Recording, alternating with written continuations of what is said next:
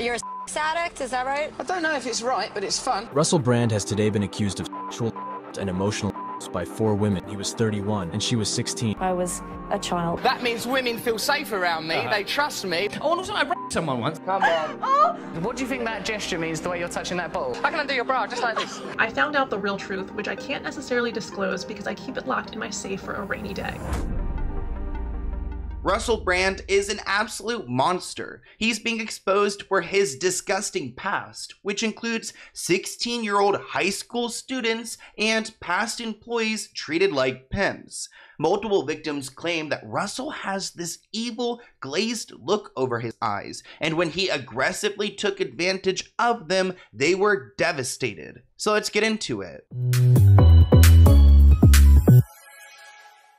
Russell Brand is an actor and comedian, and I know him best as Katy Perry's ex-husband, and honestly, it's a good choice that they divorced because Katy dodged a bullet when it comes to Russell and his dark past. I mean, right now, he is being canceled for all the right reasons because he's accused of R-wording someone and SA, which you guys know, YouTube is strict with their rules, so we have to use code words, but it's pretty bad. 4 women have alleged SA between the years 2006 and 2013, while he was a presenter for BBC Radio 2 and Channel 4. Other women have made a range of accusations about Russell's controlling and predatory behavior. Of course, Russell and his team are denying all of these allegations. And trigger warning, looking at some of these stories, they are horrific. One woman alleges that Russell went on to her and did things to her that she did not consent to against a wall in his LA home.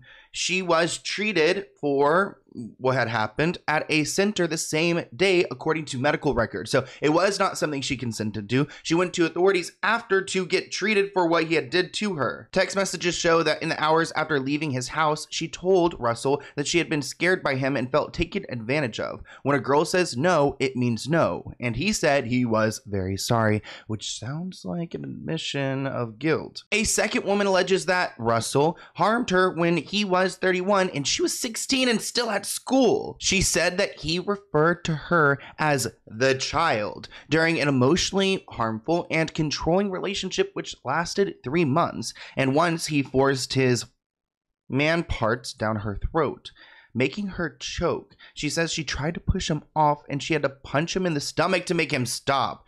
I mean, he sounds dangerous. A third woman claims that he harmed her when she worked with him in LA and that he threatened to take legal action if she told anyone else about the allegation. The fourth person to come forward claims that she was also harmed by him. He took advantage of her and he was controlling and manipulative, really what everyone else has been saying. So there's a clear pattern here. Russell Brand has today been accused of sexual and emotional by 4 women during the peak of his fame. The allegations are claimed to have taken place between 2006 and 2013, while Brand was presenter for BBC Radio 2 and Channel 4 before then becoming a star in Hollywood. In the report by The Times, one woman alleges Brand sexually assaulted her when he was 31 and she was 16 and still at school. It is claimed the actor referred to her as the child during an emotionally abusive and controlling relationship that lasted for about 3 months. Other allegations made against Brand include instances where he was stated to be controlling and display predatory behavior. So we're getting a lot of information at one time, and that's because this has been an investigation for a while now. Over the past few years, reporters have interviewed hundreds of sources who knew or worked with Russell, including ex-girlfriends, their family, their friends, comedians, other celebrities. I wonder if they did reach out to Katy Perry, but along with these interviews, reporters have also seen private emails, text messages. They submitted freedom of information requests and viewed medical and therapist notes. So there's a lot of evidence here. They've been working on a really large case for some time.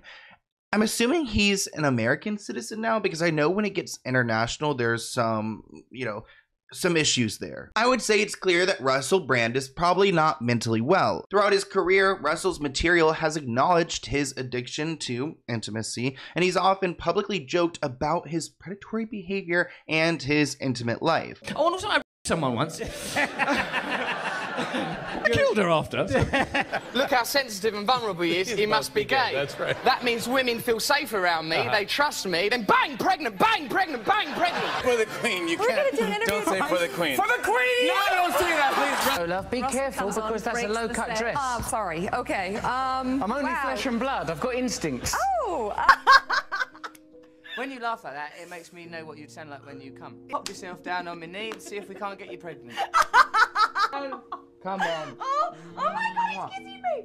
Oh, wow. Okay. Everything's okay, isn't it? Yes, you're very Because you took your eye off the road because things was getting a bit fruity out there. All right, Liz, goodbye. Yeah, thank you. Well, it's been really a wonderful experience. See you later, Liz. Awful. All right, take care. Russell, how can I do your bra just like this?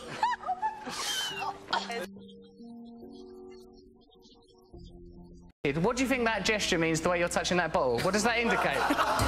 What is that? What's the subtext of that? You're a sex addict, is that right?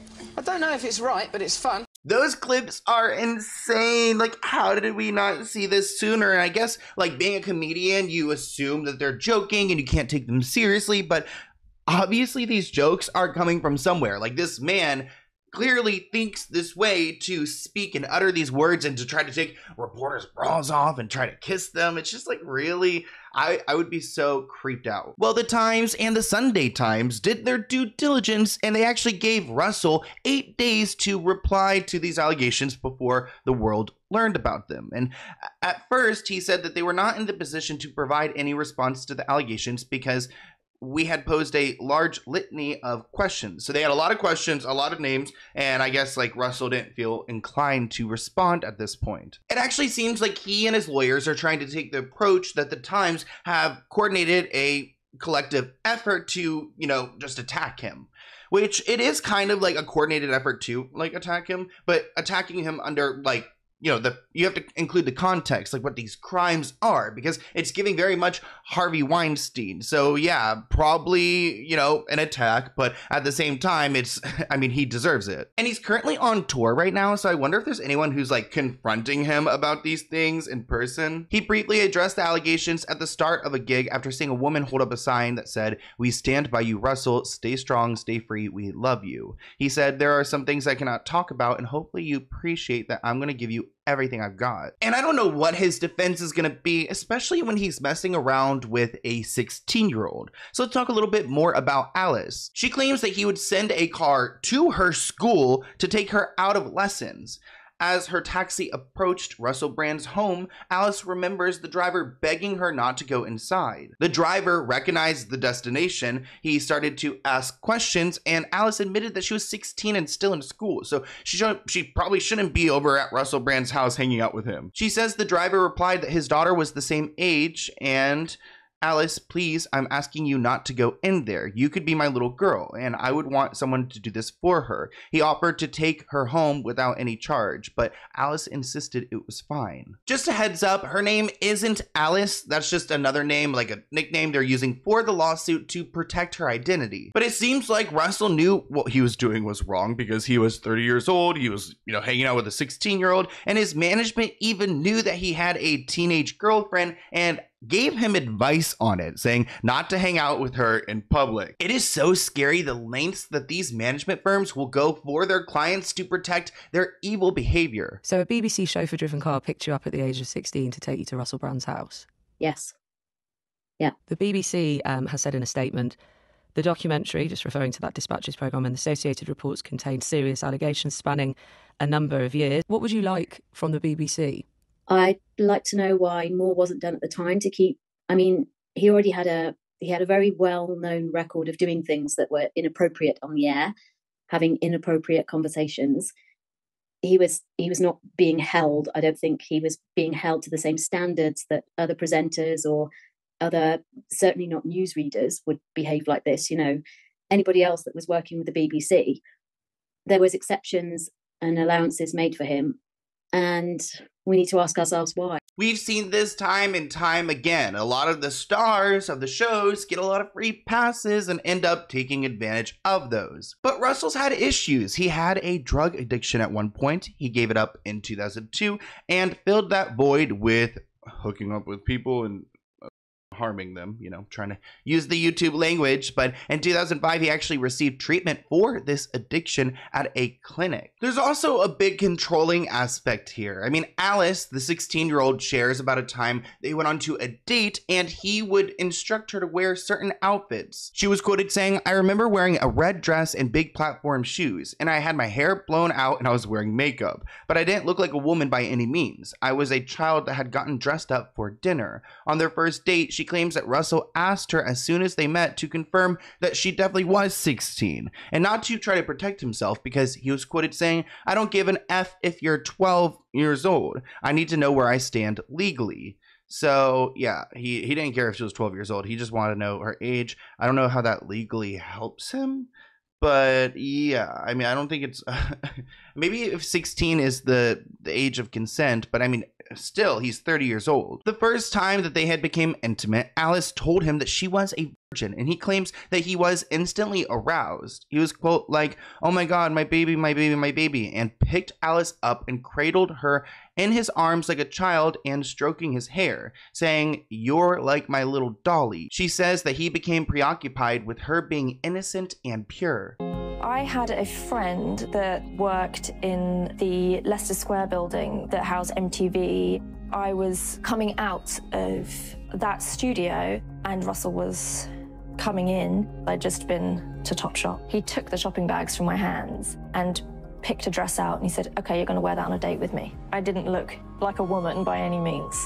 I was a child that had got dressed up for dinner. I liked him and I felt a bit giddy. I felt special. Alice says that Russell engaged in behaviors of a groomer, looking back, but she didn't even realize that it was then back at that time. I mean, she was a child. She accuses him of being controlling. She once says that he ran a bath for her and demanded that she stay in it while he went out for about an hour. Another time, Alice alleges that Russell removed the during them having you-know-what without her knowing. One of the reasons why Alice is speaking out is because she wants the industry to change. For many years, Russell has been applauded for his jokes describing how he's manipulated women for intimacy. Quote, "I think he was very skillful in the start of making his identity be. I'm the womanizer, I'm the addict. I'm inappropriate, but it's all just a joke. It's funny." Alice claims it's a smokescreen for a lot more of his dark behavior. And I totally agree with that premise, because when you see some of these people, these comedians make these jokes, I mean, it's just impossible for, I guess, like, what you would consider normal, if there's normal anymore, but for people to go to that point and even have those thoughts. So how do you get there? I mean, you must have something in your mind like this. So Russell's jokes are telling, because they're not really jokes. It's just truths about himself. 2008 VMAs. Who's hosting? You're hosting. Right. Can you remember my name? Russell. And can you remember my surname? Brown. It's not Russell Brown, Brittany. What is your name? Russell Brand. Brand. Sorry, my bad. It's all right. It's okay. Russell Brand. You will remember that name, because I think pretty soon that's going to be your surname. Brittany Brand. Oh, gosh.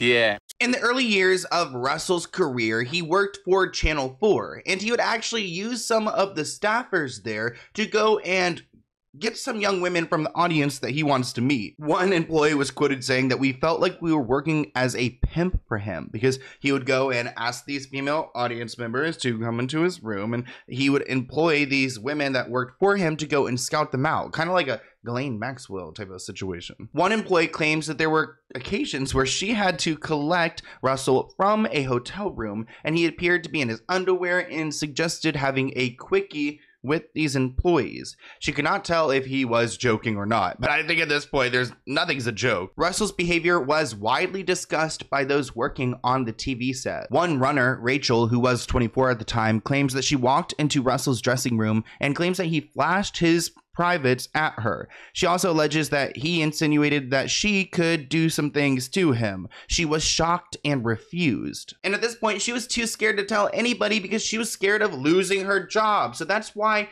Alice wants to speak up so the industry changes. And what's gross about Russell's career and his behavior and everything about this entire video is the fact that he's always had someone there on set or in management defending him. I guess one talent manager said that It happens with the talent. Boys will be boys. It's not a big deal. But it is a big deal, especially in a professional working place. There was never any sense that he'd done anything inappropriate that was brought to our attention, certainly. You know, we knew he had a reputation for being promiscuous, and everybody knew that at the time, but that was as far as it went, as far as we knew.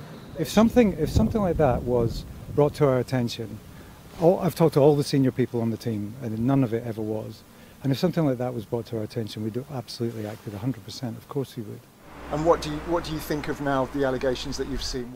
Well, it's pretty depressing. Like, why are these managers allowing their talent to continue behaving like that? Helen, who worked as Russell's personal assistant in 2006, claims during her job interview, she told one of his managers that she had a girlfriend, so she's, a lesbian. And the manager actually said that being gay was seen as a plus for the job. She believes that the manager wanted to make sure that she would be safe. He just wanted to make sure it was a platonic situation, because if he had a personal assistant who was, possibly straight, then maybe Russell could get to her. So yeah, Helen, I guess, had to take one for the team there. But she still had to go through a lot as his assistant. For example, she claims that he would often just wear underwear around her while she worked. She also remembers Russell openly showing his friends intimate pictures of women. Once they were at a festival, and she claims that Russell was showing off these pictures, and she leaned in, and as he's going through these pictures, he gets to a picture of somebody Helen knew. It did something to me. It made me feel really sick to my stomach.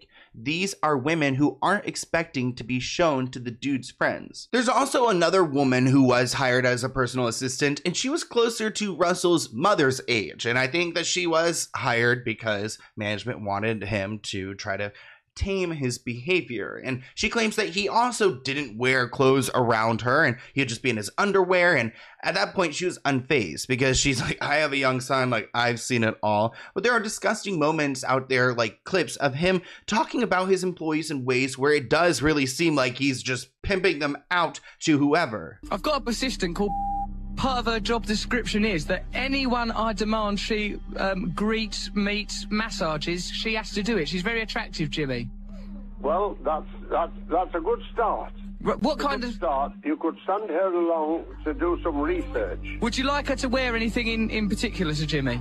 I'd actually prefer her to wear nothing. Right. So you want my assistant to meet you naked? Okay. Well, that's not going to be a problem. Like, why would he even speak like this? It's giving very much Epstein. At one night in a party in LA, Nadia, a businesswoman who was in her 30s, exchanged numbers with Russell, and they later got in touch, and they were texting and talking on the phone. She said that they met up in June 2012 at his house in LA, and they went on to have consensual you-know-what. But she was unsettled by the glazed overlook that he had. Quote, he does this thing where he glazes over. I don't know what's going on in his head. It was fine, but it was a weird first-time experience with someone when you are getting intimate with them for the first time. And maybe if he does have a true addiction, like an illness to this, maybe it is a glazed look that he gets, and he's like kind of dissociating during those moments, which seems like a poor way to handle trauma. During one text exchange with Russell, he suggested that Nadia brings a friend over. She claims once that she walked into his home and the door was just unlocked, and he comes running out of the bedroom completely in the nude while she's still fully dressed, and she was just really taken back by him. Nadia says Russell took her to the wall and kissed her and made a comment, something along the lines of, I'll keep you safe, and then told her that a friend was already in the bedroom and he wanted her to join them. Nadia was like, no, I'm not doing that. That's not happening. Like, why would you even bring me here if there's someone already there? But she tried to get away from him, and she slipped away from the wall. Then she went to another wall that had a painting on it, a huge painting, and her bag got stuck underneath that, and it's still on her arm. At this point, he's grabbing her underwear and pulling it to the side. Nadia alleges that she told Russell to get off and that she wanted to leave, but he carried on. Quote, I'm stuck underneath this painting and he's pushing up against me. He's a lot taller than me and he has this glazed look in his eye again. I can't move, and I told him, get off, get off. Nadia claims that Russell pushed her up against the wall and R-worded her without a condom. Russell finally finished, and then she was able to push away from him, which sounds like Worse than a horror film. Like, that sounds terrible. Obviously, he knows he did something wrong, because then he blocks the door and she tries to get out while he's asking her, "Are you okay?" And she's like, "No, I'm not okay. I need you to get away from me." And then he's asking her to calm down. Nadia says that Russell eventually stepped away from the door he had been blocking after Nadia told him that she wanted to use the bathroom. So she literally had to escape him. She was quoted saying, "I ran out and jumped in my car. Thank God I didn't park in his driveway, and I booked it out of there. That was it. I sat on the road a little bit longer. I was in a daze." At 3:29 a.m., Russell sent Nadia a text message saying, "I'm sorry, that was crazy and selfish. I hope you can forgive me. I know that you're a lovely person." He tried calling her like 20 minutes later, but the call went unanswered. So another admission of guilt. Nadia says that she was up most of the night and she did not reply to his text until the following morning around 11 a.m. And she said that she was taken advantage of and that he scared the crap out of her. Quote, "Do you know how scary you are when you have that glazed look in your eyes? When a girl says no, she means no. Do I have to go and get myself tested? Question mark." He then says that he's very sorry and that she doesn't need to get tested, but still, I mean, that's disgusting that he felt inclined to just take advantage of someone who's clearly not wanting it. Like, I can't imagine like wanting to hook up with someone who doesn't want to hook up with you. Nadia, meanwhile, had told a close friend what had happened, and she took her to a treatment center at UCLA Santa Monica Medical Center that same day. She has shared a full copy of her treatment records, which state that she provided her underwear and other samples of evidence, which were frozen. An officer from LAPD was alerted by the center, according to the notes, but she chose not to make a police report. She said, "I didn't think my words would mean anything up against his." The notes also state that she was worried if her assailant's name is somehow released, then her name will be dragged through the dirt. She then had therapy at the clinic for the next 5 months, and during her sessions, records show that Nadia was contemplating criminal or civil proceedings before ultimately deciding against it. However, she wrote him a letter saying she was hoping to regain some of her power in the process, and her note said that she says she sent it to his house. In the letter, she asked, "Do you know what you put me through, my body through? You scared the out of me on July 1st. I thought in any situation I would be strong enough to fight someone off. You completely broke me down." Now let's talk a little bit about Phoebe. Phoebe was in her 20s when she met Russell at an Alcoholics Anonymous meeting before they started working together. They did have an intimate relationship, but one night they were at a property in West Hollywood and she realized that all the other staff left and she was alone with Russell. She describes being trapped in a bedroom and realizing that Russell wanted to do it with her. She says she can't remember whether he was in the nude or underwear, but he ended up naked at some point and started chasing her. She claims that he grabbed me and got me on the bed. She claims that he tried to kiss her and remove her clothing as he pinned her down. Quote, "And I saw something come over his eyes. I swear to God, like black. His eyes had no more color. They were black, like the devil. Like a different person literally entered his body. Oh my gosh." I was screaming and I was like, "What are you doing? Stop, please. You're my friend. I love you. Please don't do this. I don't want to do this." I think he had his hands down my trousers, but I was fighting so hard and I was screaming so hard, hoping that I can get through somehow. I don't know what the actual definition of SA is, but it feels like that. He didn't actually, I guess, go all the way because she didn't allow it. She says that she kept begging him to get off of her and eventually he gave up, which at one point he flipped and then was super angry. He was shouting, "F you, you're fired." Wow. And then she grabbed her clothes and ran to her car barefoot. The reason why I think this one might have some legs to it is because there were people present. There was 3 or 4 people outside of the house that they could hear what was going on, and it was so loud, and the woman was screaming for her life, and they knew exactly what was going on. But the people outside, well, they claimed that they were too much in fear of Russell Brand. They didn't know what to do about the situation. And there might be some other psychological things going on there about why they didn't intervene. But they knew exactly what was happening. And so they are witnesses to the actual incident. And the fact that they've included that in the documentary as well kind of suggests to me that if it did go to court in some way, they've probably got a lot more information to back up the claims they're making there because of the way that they've handled the documentary and the way that investigative journalism works. And the lawyers at Channel 4 would have been all over this, you know, making sure that they do have an airtight story. Otherwise, Channel 4 is going to be paying a lot of money out in libel, isn't it? That is a big problem for Russell because even one of those bystanders who were at his home went and told Phoebe that they regretted not going in there and saving her. They all knew what was going on there.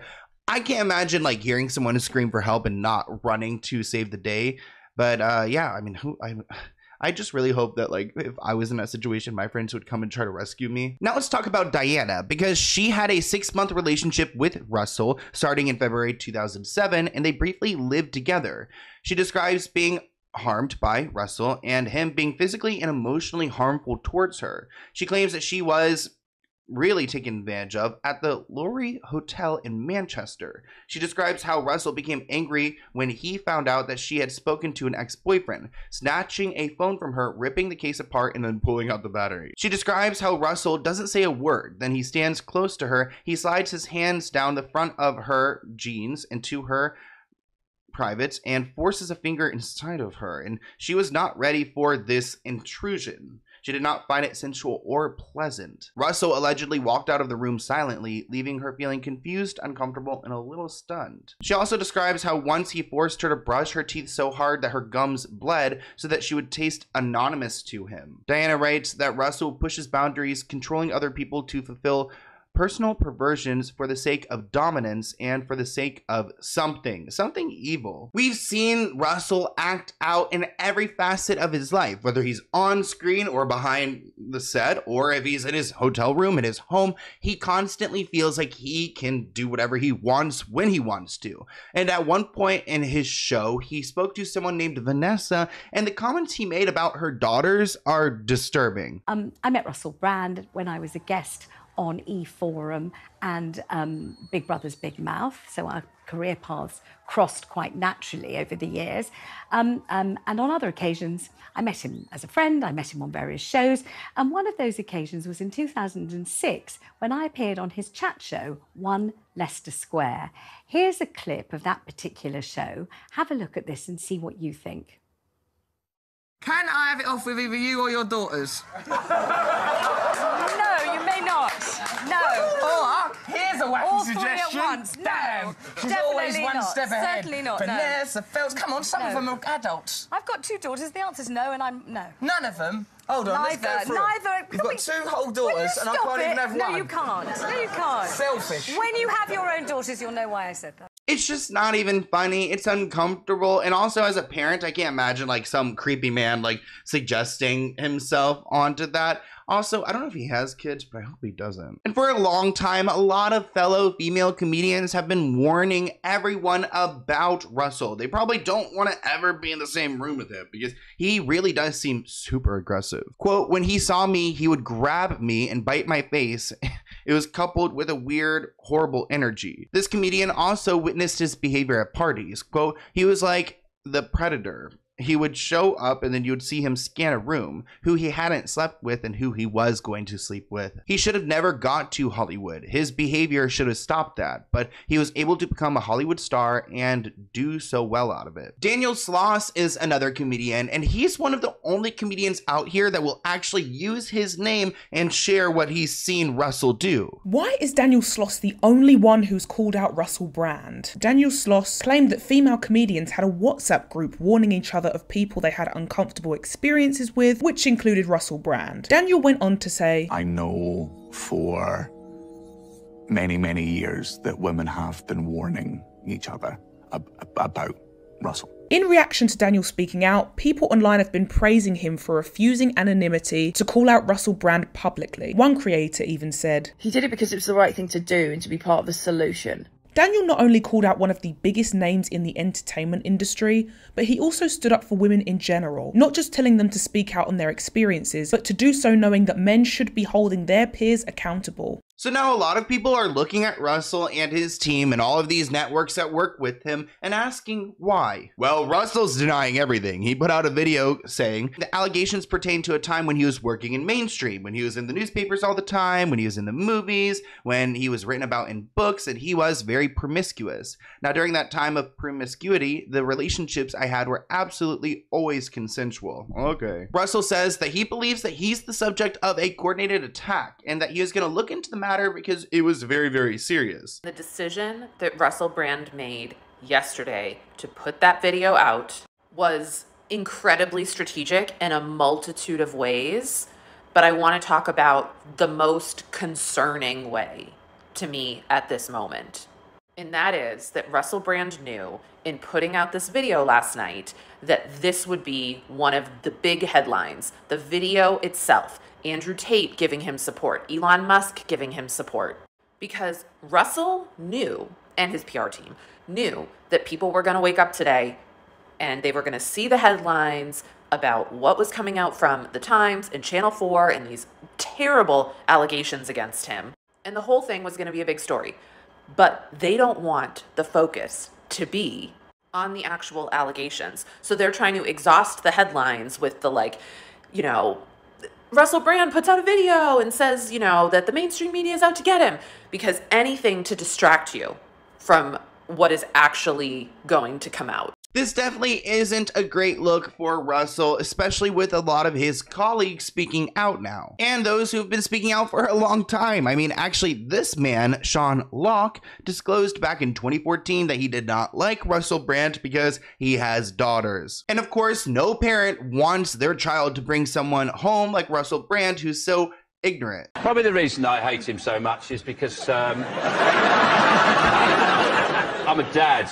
And I've got this fear that one day my daughters will bring something like that home. And he'll come in and go, oh, such pleasure to be in your charming abode. Mother-in-law is very delicious. Now, we've mentioned Katy Perry a few times in this video, and if you guys didn't know, she actually was broken up with by Russell over text message 14 months into their marriage. Katy Perry has actually hinted that she knew the real truth about ex Russell Brand in a past interview. She says, he didn't like the atmosphere of me being the boss on tour, so that was really hurtful, and it was very controlling, which was upsetting. Well, you know, he likes to be in control, so I don't even know why he would go for someone like Katy Perry who's so successful. The singer told Vogue that she felt a lot of responsibility for the end of their marriage until she found out the real truth. Quote, I can't necessarily disclose it because I keep it locked in my safe for a rainy day. I let go and I was like, you know, this isn't for me. This is beyond me. So she's not really sharing what information she has on him, but she probably learned some really bad things and was happy that they broke up. Russell Brand actually broke up with Katy Perry via text message. Katy said that he would never go on tour with her, even though she would ask over and over again just so that they could spend more time together. She also said that Russell had this disdain for how empowered Katy was on this tour. She described Russell as a tornado and that when everything was happening, it was happening at once. Katy also said that she felt a lot of responsibility for the demise of this marriage. She wanted to fix things, she wanted to patch things up, but he seemed like he was done with it immediately. But this is what's really interesting. She went on to say, I found out the real truth, which I can't necessarily disclose because I keep it locked in my safe for a rainy day. Allegedly, one of these allegations against Russell Brand happened 5 to 6 months after these two split. This was an intense video, so thanks for hanging in there. I hope you guys enjoyed, and I'll see you in a new one soon. Bye, guys.